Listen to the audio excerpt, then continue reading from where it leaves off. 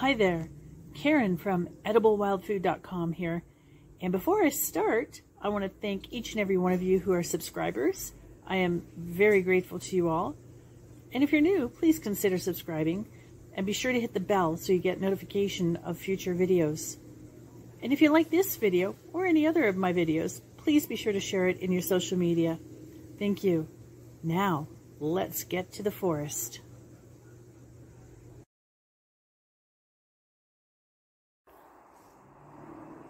Alrighty, now let's talk about these wonderful artist conch. Ganoderma applanatum is the Latin name for this incredible conch. This is one of the most adaptive fungi in terms of the variety of tree species that it can grow on. It primarily enjoys hardwood as its substrate. However, on very rare occasions, it has been known to grow on conifers. Artist conch is parasitic in certain hardwood trees. And when this parasitic form, or rather the fungus, it can cause a white rot. And what happens is that it's attacking both the lignin and cellulose of the tree. However, it's known more to be saprodic, meaning it grows in rich organic matter, that being the tree, and let me just move over here, and it's free from oxygen as it's growing. There we go. Now, as it breaks down the tree, what's happening is that it's taking in all the beneficial compounds of the tree, and some of those compounds include polysaccharides, polyphenols, and triterpenes. And it accumulates. There's some just beginning. It accumulates within this conch, and it creates conchs that are full of mycological goodness. Alrighty. So they grow alone, or check that out, or they grow in groups on decaying logs and stumps. And they grow from the wounds of injured living trees as well. But this is obviously a tree that's been down for a while.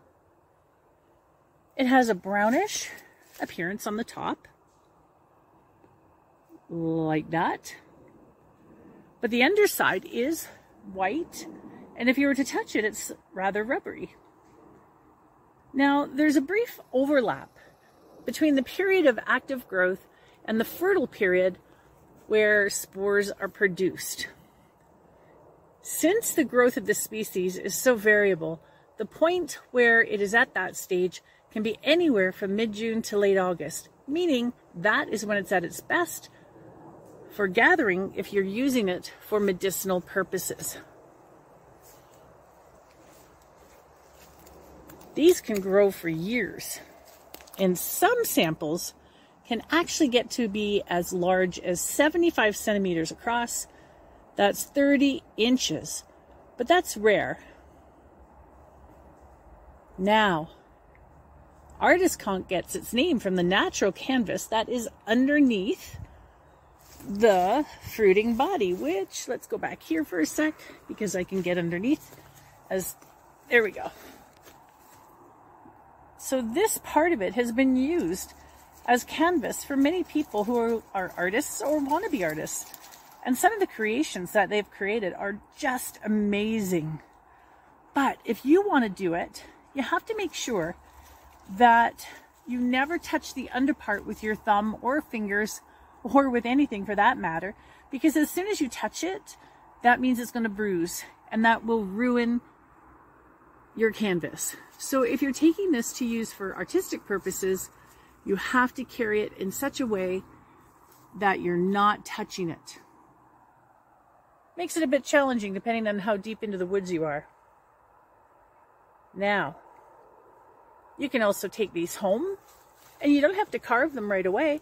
You can let them dry, use them to paint on. The imagination can take you to many places in terms of using these for artistic purposes. However, let's talk more about the goodness of Ganoderma.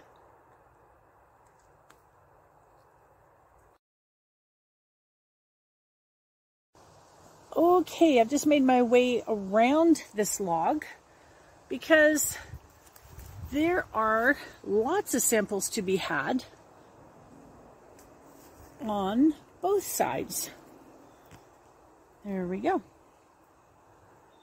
So I mentioned artist conch belongs in the genus of Ganoderma, and also in this family are the famous reishi and the red-belted polypores.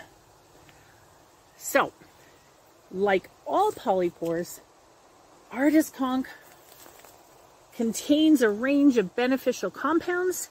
One such group of compounds that might sound familiar are beta-glucans. Beta-glucan polysaccharides are powerful immunomodulators working in a number of ways to help improve immune function. And another group of compounds that are present in Ganoderma applanatum are triterpenes. Sorry about that. Triterpenes have been known to improve digestive and hepatic function. Look at that one. That's kind of funky the way this one has been forming. Kind of flat. That would suggest that at some point somebody has cut that. It wasn't me. All right. Now, the triterpenes have been known to, as I mentioned, improve digestive system as well as hepatic function. And this is a myriad of other polysaccharides, sterols, and polyphenolic compounds that all contribute to its medicinal properties. This one here, by the way, is coming close to that 30 inches. Well, no, not quite. It's about halfway. But still, it's a good size. Okay. Artist conch has a laxative and diuretic effects. It's antibacterial, anti-inflammatory, amazing for the lungs and the respiratory system, and it actually has been proven to have some anti-tumor effects as well. Commonly, though, this is used as a healthy tea because as food, it's really, really, really difficult to cut this down to a point where you can actually use it as a food source. Now, this can also be used for dyeing wool, as well as some fabrics, even paper. And it will yield a rust color with wool when ammonia is used as your mordant. In Asia, the fruiting bodies are blended or cold pressed with water to create Ganoderma beverages. Two things to remember about this amazing conch: antioxidant and immune support. Very, very powerful. If you want to do an immune boosting tea, you can make it with the artist conch, birch polypores, and turkey tails. You can also make tincture. Now, I don't have any birch polypores on me, but I just so happen to have some turkey tails that I saw. So you make tea with these, cut down pieces of the artist conch, and birch polypore. And I'll put a link to each of those down below so you can find them in a forest near you. And they're so easy to identify. Anyways, making a tincture is so easy, and it's one of the best ways to use this incredible conch to keep your immune system running at 100%.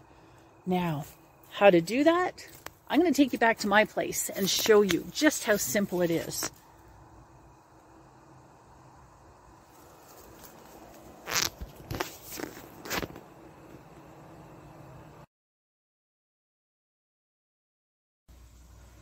All right, so I'm back at the house, and before I talk about tinctures, I want to talk about using artist conch, or turkey tails for that matter, or birch polypores. These have been dehydrated. To use these as food, it's almost virtually impossible to break this down and put it into a powder form to use it in baked goods or in stews, casseroles, or whatever. So what I do highly recommend is that you break it down to its smallest pieces like I've done here, and you can make a very, very nutritious, powerful antioxidant cup of tea. I mentioned earlier when I was in the forest about the tri-mushroom, and these are the 3 mushrooms: the polypores, birch polypores, turkey tails, and the artist conch. And there they are infusing. So shortly I will be having a very powerful antioxidant cup of tea that is amazing for my immune system. Okay, now, in addition to tea, of course, there is making tinctures. All you need to do is get a really good quality vodka, and I use 40%. You put your artist conch into a glass jar, and preferably with a glass lid. Now, mind you, this is a very ancient mason jar, and I don't have to worry about the quality of the rim because it's not going to come into contact with the actual tincture. But this glass top is perfect. If you're using more contemporary, modern mason jars, you can always put a piece of parchment paper to separate it. And basically all you're going to do is, however much tincture you want to have, you put it into your jar and add your vodka, and you'll see, I'll get a stick in a little bit just to make sure that there are no more air bubbles. So there's just a tiny, tiny little bit of vodka there in which there are no pieces of artist conch. And you don't have to worry about these floating right now, because as they become filled with moisture of the vodka, they will stay below the surface.